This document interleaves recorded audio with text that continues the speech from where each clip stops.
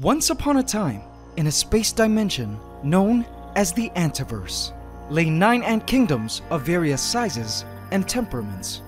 Some tender and delicate, others majestic and prolific, some modest and unoffensive, some blood-hungry, ravenous, and empire. But one night, an intruding mass of foreign visitors came flying into the skies of the Antiverse.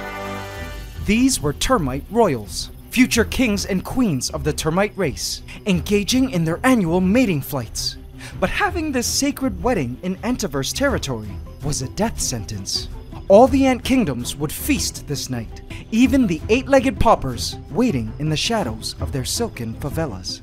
The once promising termite kings and queens fell into the river waters of the Selva de Fuego, kingdom to the Fire Nation, a stinging fire ant colony. The termites became ant food. Termite kings and queens lost their lives in the Hacienda del Dorado, as the Golden Empire seized the termite monarchs to feast upon their meaty, naked bodies. But perhaps the bloodiest of scenes happened within the Shire, kingdom to the Black Panthers, a highly skilled tribe of Asian bullet ant hunters. And on this night, the ants managed to hunt down each and every single termite king and queen clamoring about their territories for their lives. Except for one chosen royal pair, who destiny chose to spare from the jaws of death. This newly betrothed pair of termite royals were sealed away in darkness, while a new kingdom would be created to provide this new termite king and queen a rich and fertile land, so they could begin building their own army. And so, ladies and gentlemen, their story begins now. Welcome to the AntsCanada Ant Channel.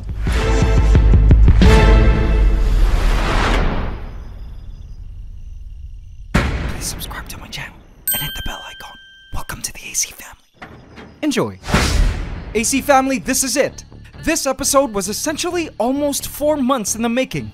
For me, it was 4 excruciating long months of careful planning, experimentation, and hardest of all, secrecy. I was hoping most of you would forget about the pair of termites that I saved in our Ants vs Termites video, so that I could take the time needed to properly establish a termite farm. But as always, you guys proved once again that the AC family never forgets. You haven't posted anything about the termites. Please feature them as well. Termites intensify. I'd like to see the termites move in. Name them the Terminators if they are the termites. Meanwhile, everyone just wants an update on the termites. I really hope it is the termites because I need termites in this family. Termites?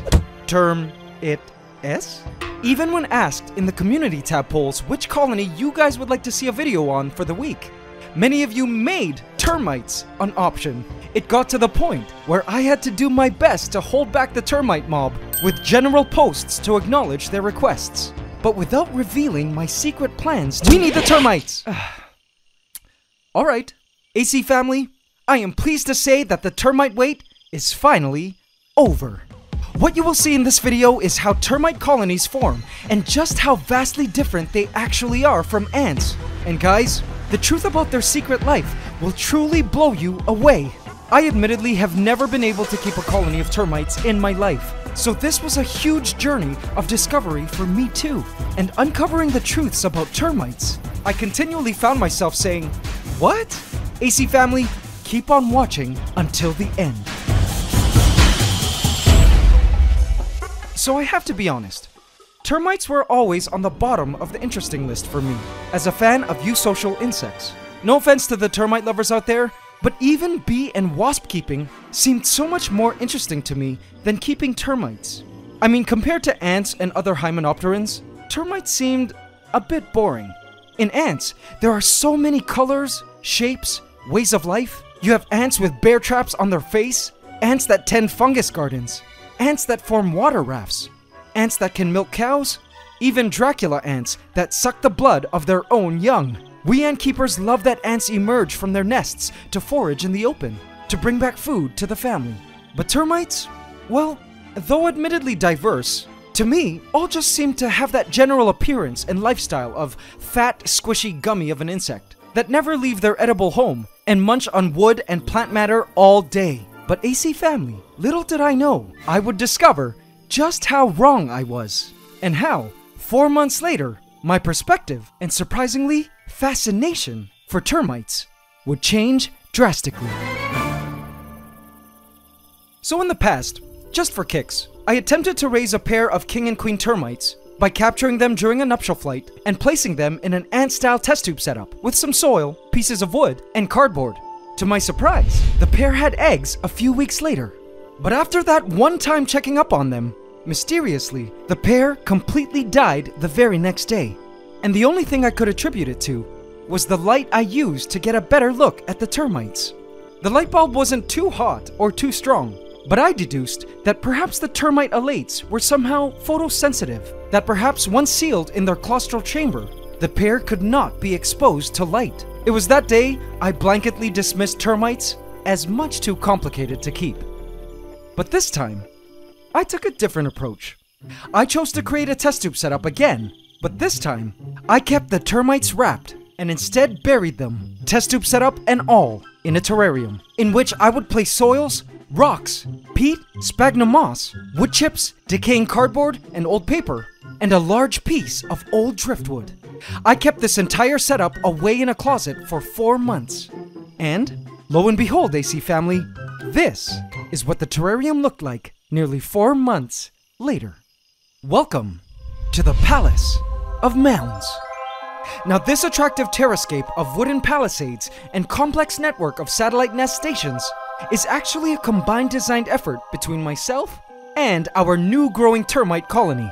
Now about the ants you see inside, just ignore them for now. I'll get to them in a moment. But let me explain how this all happened. After about the 2nd month, to my utter delight, I began to notice small peculiar cavernous mounds protruding from the soil. It was confirmed. Our king and queen have been busy and successful. Now I didn't want these termite mounds to grow huge, and I absolutely knew they could. So before the mounds grew too big, I decided to try something neat and pluck these mounds out of the soil to place securely onto the main driftwood palisade. I wasn't sure if the termites, or even the king or queen, were in these budding mounds because I never saw any termites at this point. But I figured if there were termites in them, transplanting them might encourage the termites to start burrowing into the main driftwood, which was what I had initially hoped for, as opposed to some massive round mound I wouldn't be able to contain. But shortly after doing this, I began to notice discrete soil tunnels connecting these transplanted mounds. I would have missed them had I not looked carefully. The termites were definitely around, just hiding from me. But then one day, I discovered this. The soil tunnels were extending onto the glass. Oh boy. Now AC family, are you ready for this? Looking at the back of the terrarium, I checked to see if I could see inside the tunnels. And yes, visual access into the tunnel, but still no termites. I decided to come back to check the tunnels in the night.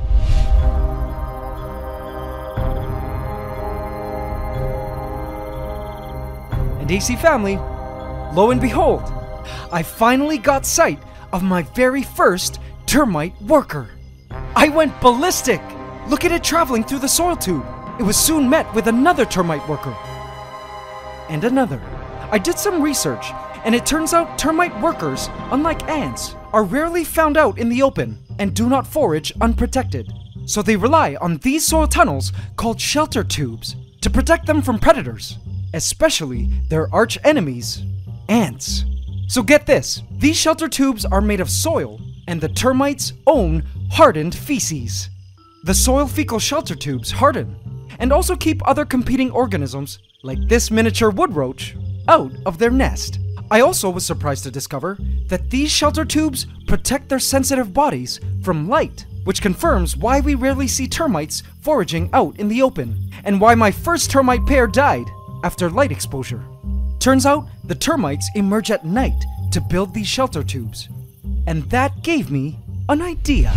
I decided to pluck one of the termite mounds out of the ground, this time at night. And AC family, that is when I finally got to meet them.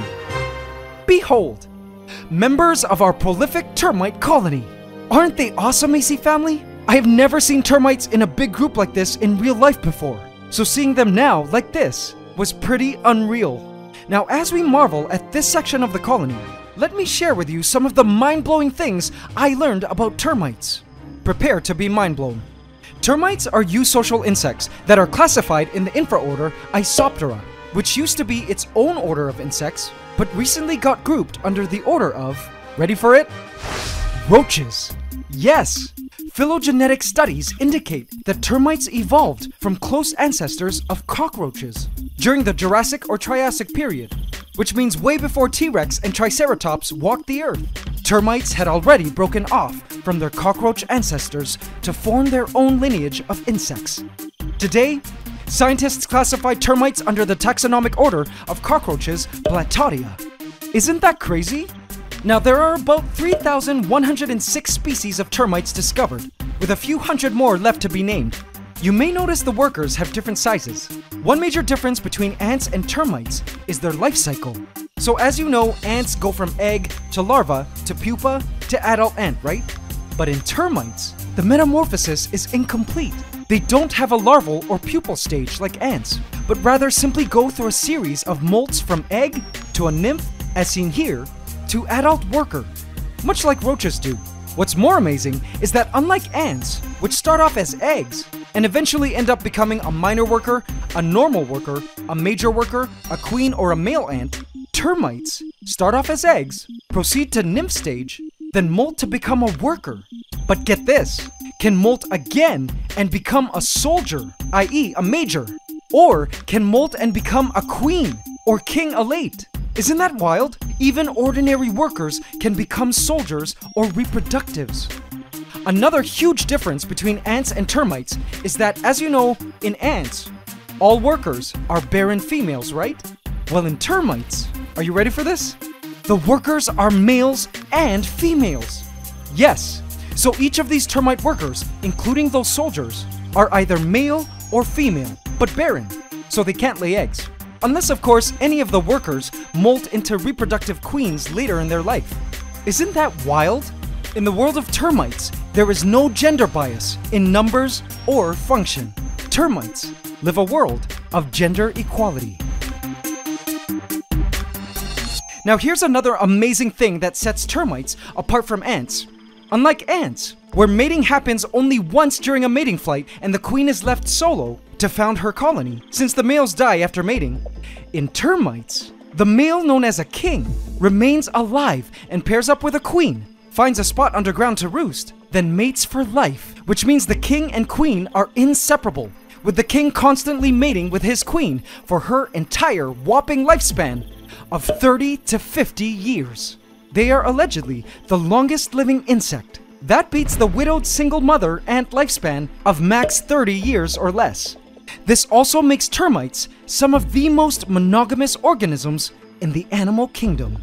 And just when you thought it couldn't get any cooler, unlike most ants, where if the queen dies, it means there is no more egg layer in the colony, so the colony fizzles and dies out. But, you guessed it, in termites, they've hacked that issue. If for any reason the queen or king were to die, the colony has a special team of replacement queens and kings, supplementary reproductives, which can transform into primary reproductives once given the pheromonal signal. So if a king were to be taken away, the queen would produce a pheromone for one of the supplementary male elates to become the colony's new king, and mate with her henceforth, and vice versa. If the queen were to be killed, the king would release a pheromone giving rise to a supplementary female elate to become the colony's new queen. Isn't that insane? Termite monarchs have heirs to the throne, understudies waiting in the wings.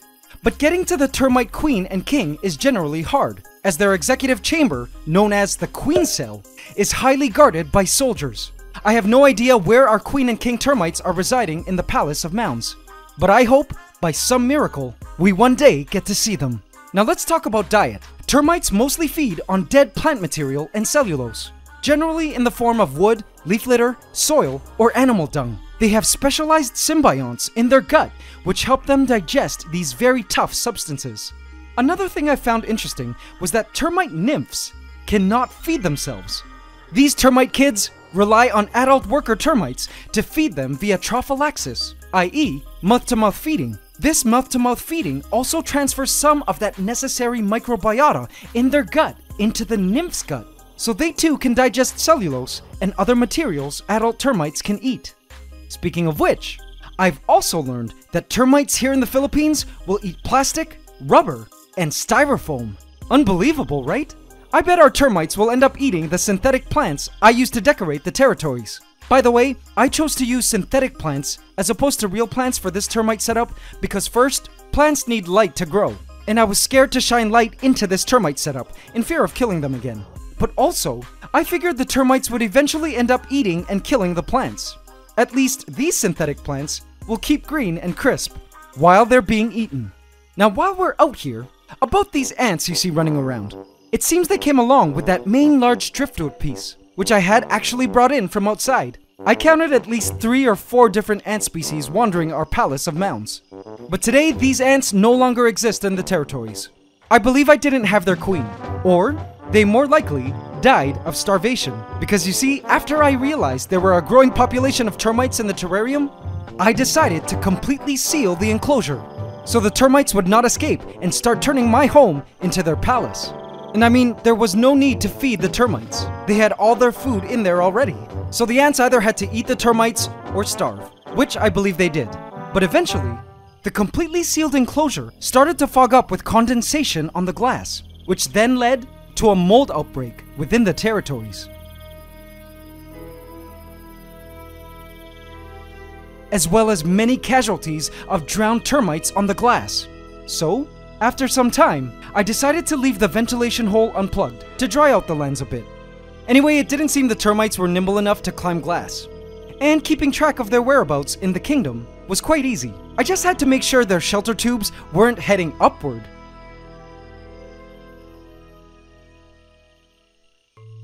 Today, the termite colony seems to have progressed enormously.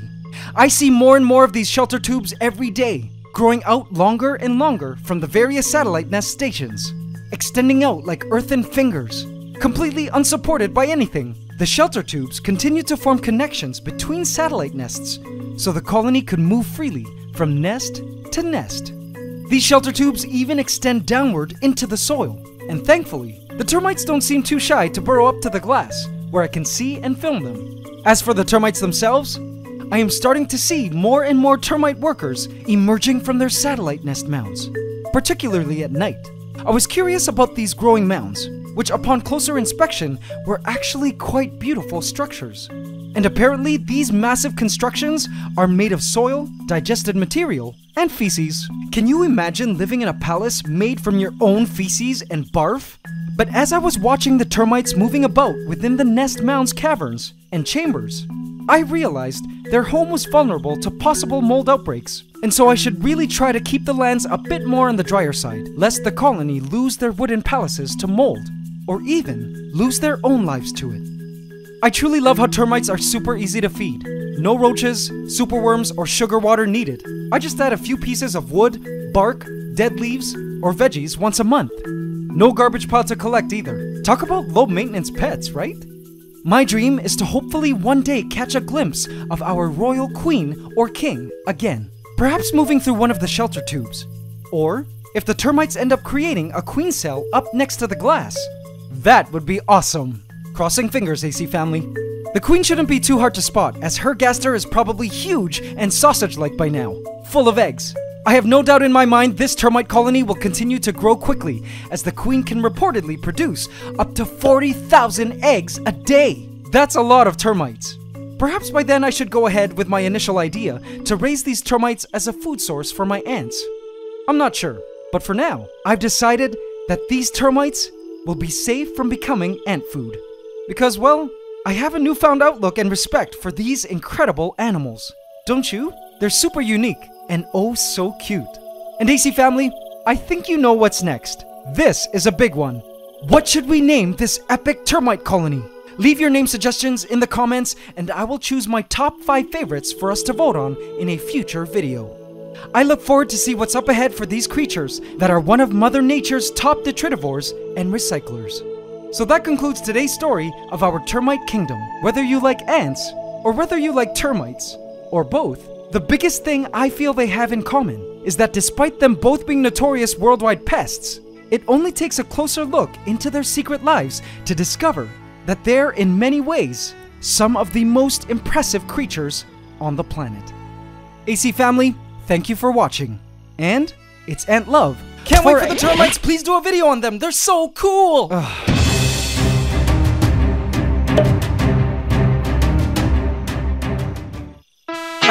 AC family, looks like it's a whole new ballgame with this great kingdom. And I feel we're in for a huge adventure ahead with these termites. I will surely update you on their progress. So hit that subscribe button and bell icon now, so you don't miss out on the termite tale ahead. And hit the like button every single time, including now. And if you're new to the channel and want to catch up on all your AntsCanada lore, feel free to binge watch this complete storyline playlist here, which traces the origins of all the ant colonies of the ant room, so you can follow their stories and better appreciate how these ant kingdoms came to be, and why we love them so much. AC Inner Colony, I have left a hidden cookie for you here, if you would just like to watch some extended play footage of the termites in the Palace of Mounds. And before we proceed to the AC question of the week, I'd like to plug my daily vlogging channel, Daily Vlogs, which have become a full-out bird dad channel, as I am now raising a baby African gray parrot. If you love birds, I'd love for you to meet my new cute little bird.